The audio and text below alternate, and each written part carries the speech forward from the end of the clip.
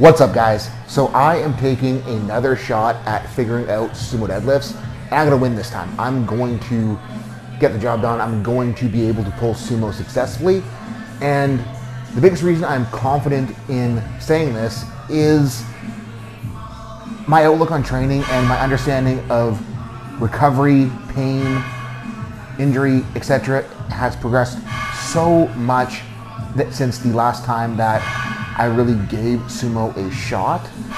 And although I'm not sure that my sumo will end up being stronger than my conventional, I am sure that I will get to the point where I can pull a max effort sumo from the floor and not have a hip fuck off.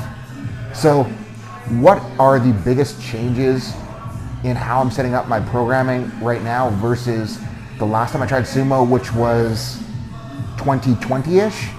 Well, first off is my frequency is way higher. And I think that part of the mistake that I made with my last attempt at training sumo is I would only pull sumo once every week or even every 2 weeks. I would do a lot of work in that single session, and then it would be like 2 weeks until the next session. So it's like I was smashing myself, having 2 weeks session to session where I wasn't doing any of it. I wasn't doing anything to prepare for that next session. And then I'd come in, smash myself again, and wonder why I felt stiff, wonder why it felt worse, wonder why things got beat up. So now that I'm running a higher frequency, it's giving me more opportunities to not only practice the movement, but build tolerance to the movement with submax work. And kind of beginning to understand now that with the higher frequency, it's no longer so important to really push all of that hard in a single given session if that isn't the goal of the session. If the goal of the session is just to build position, is just to build flexibility, is just to build tolerance to that movement, is just to bring up my adductors so I can handle pulling sumo, that's what the goal of the session should be. It shouldn't be to hit as much volume as I can handle in a single bout, because the single bout doesn't matter right now because I'm too shitty at sumo for the single bout to matter. I need to first establish the ability to do it before I can worry about what I'm doing in a session.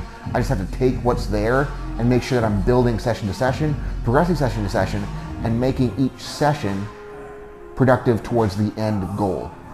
So like I talked about in the previous video, I've kind of split the West Side style template up into 4 days, hitting 4 times per week frequency per lift.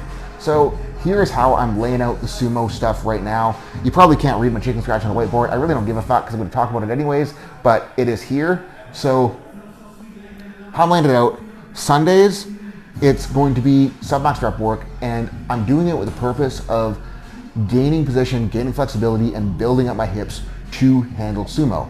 The movement I'm running right now is a sumo imitation belt squat. And the goal here is to just replicate my sumo stance, replicate the pelvic positioning as best I can, and then lower myself into the bottom of the belt squat, try to find a stretch in the adductor, try to find a stretch in the hips, hang out there for half a second, and then reverse out of it strong. Now, as I go rep to rep, I can get a little bit further each rep. As I go set to set, I was getting a little bit further each set, and things felt really damn good by the end of it. I wasn't pushing heavy, only had 2 plates per side on the belt squat, which ain't much, but again, that was what I needed to get the job done. And on this day, there's no need to push things crazy right now. Tuesday is going to be like a submax kind of air quote dynamic effort day. I'm going to be pulling full range with bands. Part of the reason of the band tension is I still want to have to work hard through the range, but I really don't want to expose that bottom end with a lot of weight right now. I want to take time before I start pulling heavier full range. So bands, light on the bottom, heavier at the top, get the job done there. And again, just grease the groove, full range, work pretty hard, but don't overstep what I'm able to do on the given day is the goal. Wednesday is gonna be another submax positioning and flexibility day. On this day, I'm gonna be doing halting deadlifts, where I know like there's a lot of people that call a Boris dead a halting dead, where you're pulling the bar from the floor to your knees, setting it back down. That is not what I'm talking about. That's not what I'm doing. That is a Boris deadlift, or I don't know, Chico. We all suck in North America. Don't know what the Russians are doing, so we just call that pull two knees, a Boristed, some people call it halting. That is not what I'm doing here. What I'm doing on this day is I am pulling a full deadlift rep. I am lowering it to just about an inch, half an inch off the floor, and then I'm going to be holding that position for a 2 to 3 count and then reversing. Again, this is just building up isometric tolerance at that bottom end. It's going to help me establish tower position. It's going to help me with building the sensation of pulling slack, and it's just going to help build the tissues up to handle that bottom end, to handle that hip rotation, to handle that abduction of the hip. And over time, it's going to build me up. I don't need to go heavy here. It's just really greasing the groove, establishing position, establishing flexibility. And then Friday is going to be my heavier, or air quote, max effort day. I'm not going to be going anywhere near a true max effort right now, just because I don't want to overcook things before I'm prepared for it. I'm going to keep the RPE probably in a 7 to 8-ish range on this day. And I'm doing partials. I'm going to start out with a wagon wheel deadlift. There isn't anything special about the wagon wheels other than because the wagon wheel is lifting the whole setup off the ground, I can just slide plates on really easy, whereas like a block pull, I'd have to pick up the bar, slide the plates on. So the wagon wheel isn't anything fancy, it's just me being lazy when wanting to load up plates. So don't overthink that. And on that note, I'm probably gonna run a 3-week wave, just wagon wheel. I'll probably run a 3-week wave wagon wheel standing on mats just to lessen the range of motion a little bit.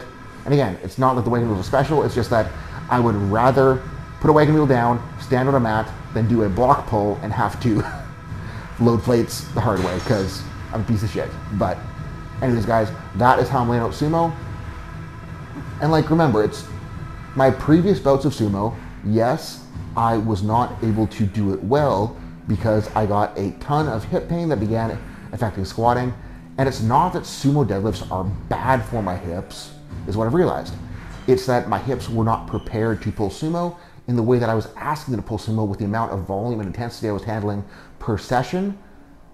I wasn't ready to do it, so no fucking shit, things hurt. This is how I'm planning on building up relatively slowly, building up tolerance, and being able to progress through the movement rather than just running into a wall. And on that note, something else I'm doing on a daily basis, multiple times per day now.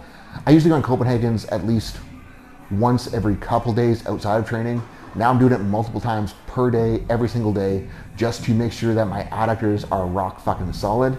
And so far, shit feels fantastic. Zero signs of anything bad happening. I know it really is probably too easy to comment that fully, but follow me on Instagram at Dr. Seth Albersworth. You'll see some sumo deads, and yeah, you'll know if I'm full of shit because I'll be back to pulling conventional if that happens. But you know what? Confident in my abilities to make this sumo stuff work. And like I said in the beginning, it's like, I don't know if sumo will end up being a stronger pull for me, but I at least want to give myself a fighting chance to be able to establish a sumo position and be able to actually use it rather than just going sumo hurt, sumo scary, I'm never gonna touch it. Anyways, guys, thank you for watching. Hopefully you got something out of that.